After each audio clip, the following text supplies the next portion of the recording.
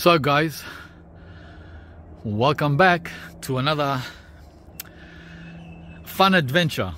But this fun might not be fun for everyone. Actually, it's no fun at all if you are not into trees that need your attention, right? A lot of attention.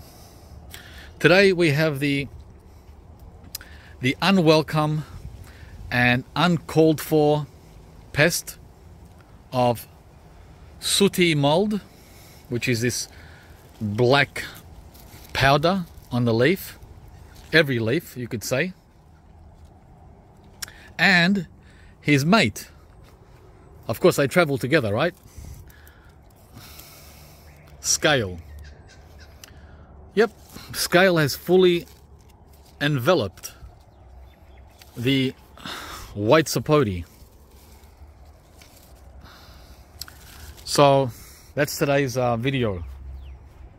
We have this menace to take care of, and it's partly my fault because I didn't take action early. So this is a reminder to myself in the future and to you guys. If you have a white sapote tree and you see any sign of powdery black powder, soot, mildew, whatever, right, on your leaves like this, and scale on the other side, don't wait like I did. It's been exactly 2 months since this tree began this problem. That is back in September, the beginning of spring. And I didn't do anything about it. The reason I didn't do anything about it is because last spring it happened. This same thing happened. But it took care of itself. It went away. And I thought, okay, well, it'll go away just like it did last year. And instead of going away, it increased and got worse and worse and worse every day, every single day. So guys, once again, don't do like I did and think or wish for it to go away, because there's a very good chance it won't go away. You can get lucky like I did, but your luck will run out like mine did. All right, so enough of this blah blah blah, because a picture is worth, how does it go? A picture is worth a lot more than words.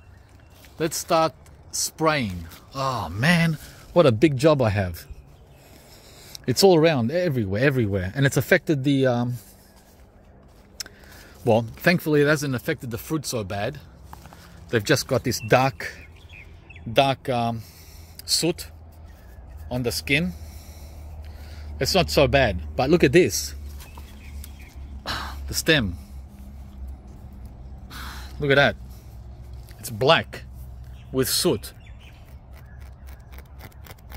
No, I can't scratch it off. Now, why did this happen? There's a snail that's been crawling on there.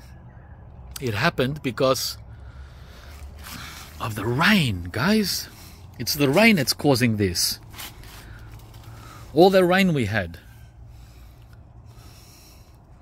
Right? Look how the tree desperately wants to live. Just like you and me. It's not giving up. So, because of the rain, over 150 millimeters of rain just in the month of November. That's around 7 inches of rain in the last 3 weeks here in my part of Melbourne. Other parts have had less, other parts more. We have this problem. Last year it didn't rain as much. That's why it went away. It went away, but it didn't go away this time because the rain is still coming. And today we had a day off from the rain That's why I'm gonna spray and take care of it. And as you can see on the neighboring pomelo tree, look, the pomelo tree is starting to get affected. Not as much, but give it another month and this will be like that, for sure. Look how close they are, the two trees. And it's partly affected the other white sapotes. I forgot to mention the variety. This is the Hawaiian Supreme. The Hawaiian Supreme, the one that tastes the best in my opinion, happens to be the worst out of all the varieties of white sapote. When it comes to scale, it's the worst. I've got 7 different varieties of white sapote, and this one gets it the worst. My favorite variety, can you believe it? See how dark it is from a distance? It's meant to be brown like that down there. See that brown down there? That's the color the branches should be, but they're black instead of brown. Now it's affecting the, as I said, it's affecting the other varieties. I got a big job in front of me today. This is the lemon gold. Wow, what a disaster. I've got a lot of work in front of me. Look at this leaf here. Look at that. The reason I'm giving you all this blah blah blah, guys, is so you don't forget. Don't forget to take action. I'm trying to penetrate your mind. Okay, not only with pictures, but with voice. It's so important. It's so important. The lemon gold is copped it as well, now that it's starting to set fruit and new growth. See that? New growth everywhere on the lemon gold. But it won't be there for long if I ignore the problem. And it's affected the Vista white sapote really bad. This is the smallest tree. It's like a dwarf. See that? Look. It's affected the fruit as well. Look at the fruit. They don't look too good, do they?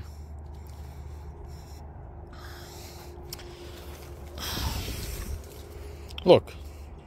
That's what happens with scale. And it's starting to affect the one that's the furthest away from the Hawaiian Supreme. This is the gee, what's the name of this one? I keep forgetting the names, guys. There's too many varieties here. This one isn't so bad, but it's gonna get there.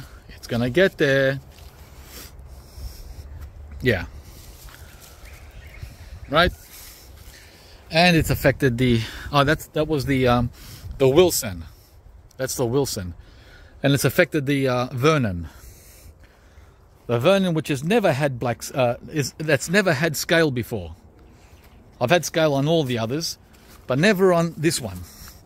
The Vernon has never had scale in 8 years. And it's getting it, guys. It's getting it.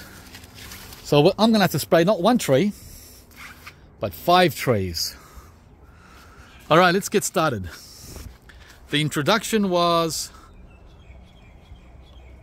oh my gosh, does that say 9 minutes? Yeah, almost 10 minutes to introduce myself with these pests. The spray bottle is ready. Let's do it. Like I said, we do this when it's not raining and not windy. No wind, no rain. There's a bit of a breeze, but that's not so bad. You're meant to use a backpack, right? Not a little bottle like this. And I can't be bothered. I'm a lazy gardener, guys. I've got a backpack, but I don't want to pull it out. So what I'm going to do is multiple bottles, refilling each and every time. It's a sign of my laziness, right? So we're going to do it that way until it's dripping. All right, I'll be back in... Geez, I'm going to be back in about half an hour. But for you guys, it's going to be in 2 seconds. Okay, guys. 20 minutes later, I've doused the Hawaiian Supreme with 2 bottles, 2 liters of oil. And it's starting to spit, not good. There was a 30% chance of rain. And it's starting to spit. To drizzle very lightly. I just hope that that drizzle moves on or stops. Anyway, I completely drowned the tree with a very light film of spray. It's dripping in many places. I covered it completely with 1 liter. And I gave it the 2nd liter for absoluteness, for complete dousing, right? So that's all done. We come back after 7 days and do it again, and again, every 7 days, until the problem is gone. Looks like it's going to be 3 or 4 weeks, because I let it go too far. That's why they say, do it at the early signs, not at the last sign. The last sign is when the tree's ready to die. Well, it's not gonna die, but I left it way too long, guys. My mistake, my bad, my whatever. So now we're gonna work on the little Vista, which is the smallest white sapote I have, but also has extreme infestation of scale, really bad. Okay, and then I'm gonna do the Vernon and the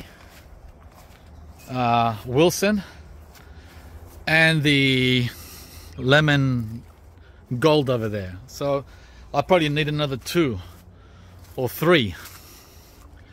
Look how healthy this is, how it's got a lot of new growth coming. Look at all that.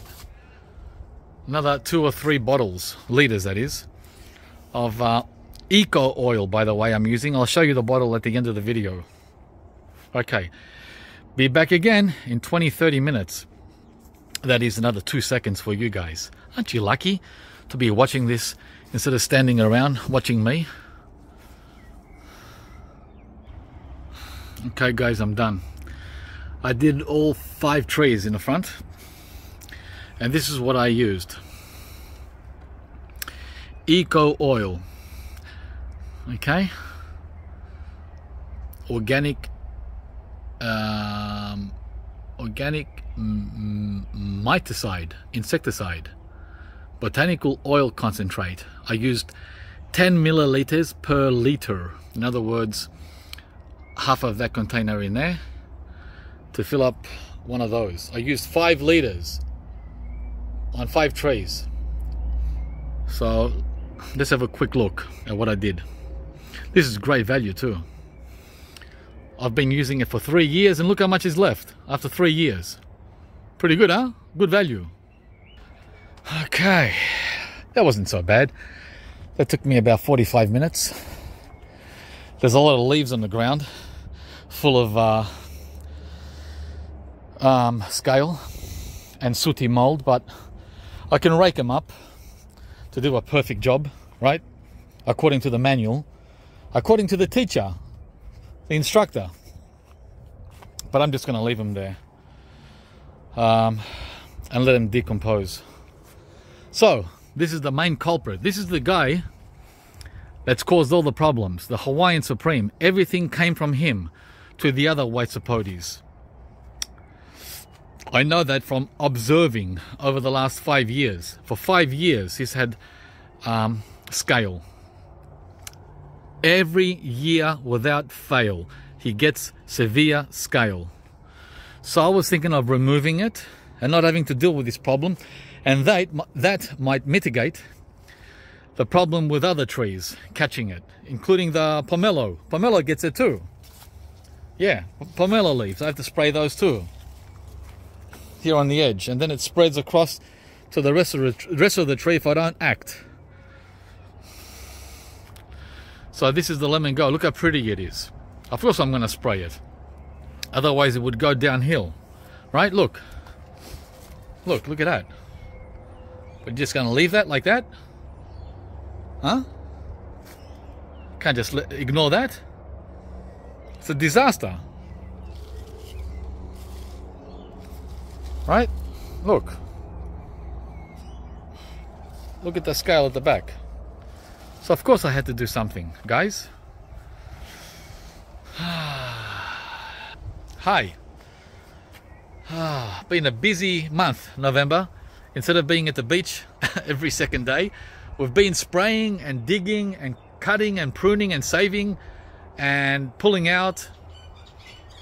I've got another video coming soon of a couple of peach trees that I pulled out and put in their place something else, which you'll see in a future video. I did that a few days ago. Video coming soon. I'm about 3 to 5 days behind with the videos in real time.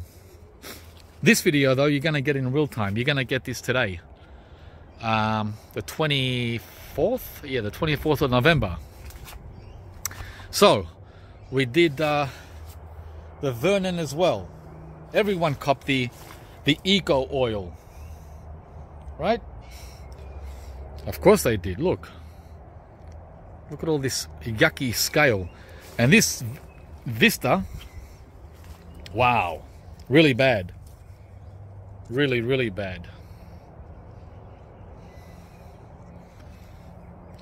Look. And lastly, I did the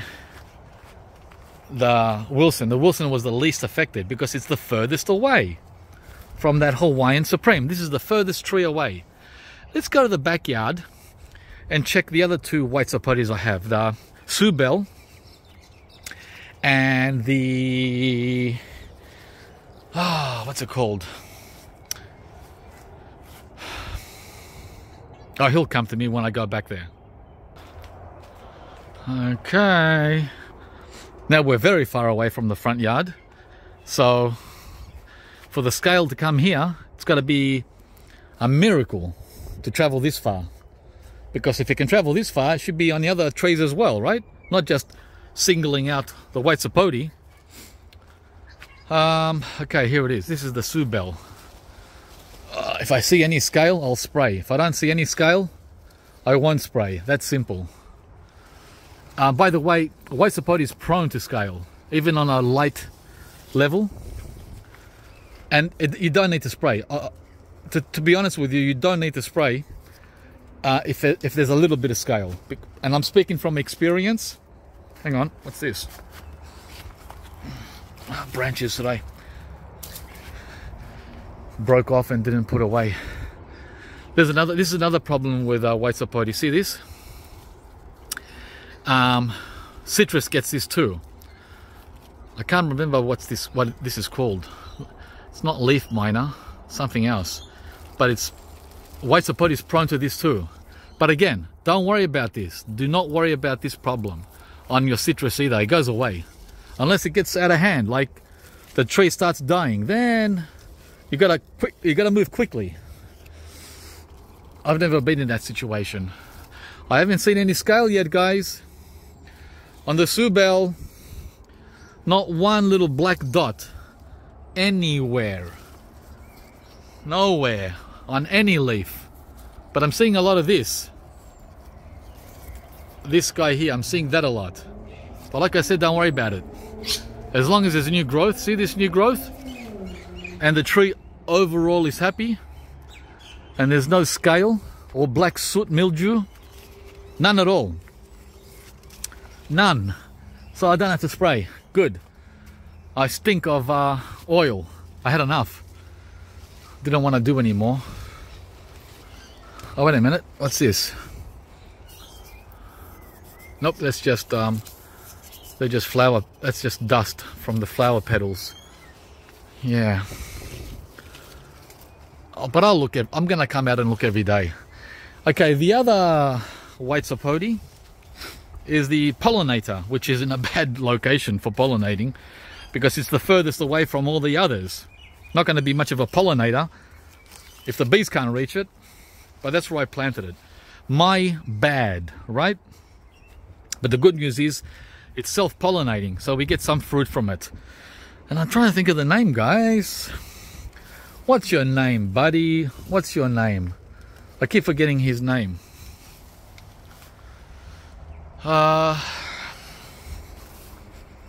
It'll come to me anyway. Any scale? Nope. A lot of fruitlets though. Thousands of fruitlets, but no scale. Ooh, look at all this. Wow. A lot of fruitlets. Like I said, this guy is a major producer, but the fruit is small. These are the smallest white sapotes that I get on this tree. Oh man, look at that cluster there. He's renowned for his clusters. Look at that, looks like grapes, huh? And back there, look at those. The Sooty does this too. Clusters, and that's all. The Sooty is also a small to medium-sized fruit. I don't see any scale, which is good news. No spraying. Awesome. Okay, the name came to me. Wow. I had to think for 10 minutes. This is the Ortiga. Ugh. Okay, so we're going to finish off the video now. But before we do, check this out. I was looking in the compost bin here. And look what sprouted as a volunteer. Well, some potatoes. And two avocado seedlings. Can you believe it? Huh? Look. Together with the potatoes. Potatoes and avocado. That's how easy it is, guys, to do subtropical plants here in Melbourne. Okay guys, thanks for watching. I've got to go and wash up now. All that oil. I stink. But the job is done, right? Okay then, if you like the video, please like and share with others who will find it very, very important. And subscribe to the channel if you haven't. And we'll see you from the next video, guys. Bye-bye now. Oh, I want some sunshine. Thankfully, the drizzle stopped. It was very, very light. Would not have affected my job. Bye, guys.